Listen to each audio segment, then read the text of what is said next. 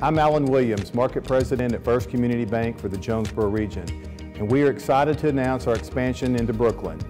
Our CEO has stated many times, where you find a strong bank, you find a strong community, and where you find a strong community, you find a strong bank. Brooklyn is one of the fastest growing communities in Arkansas. That strength has been seen in the growth and achievements of the Brooklyn School District. We are excited to be a part of that growth and provide community banking to the Brooklyn citizens and businesses. This branch will be a 4,302 square foot, one-stop shop financial center with a community room that will serve the people and businesses of and around Brooklyn. We will be located at 8101 Highway 49 on the corner of School Street next to Jordan's Quick Stop.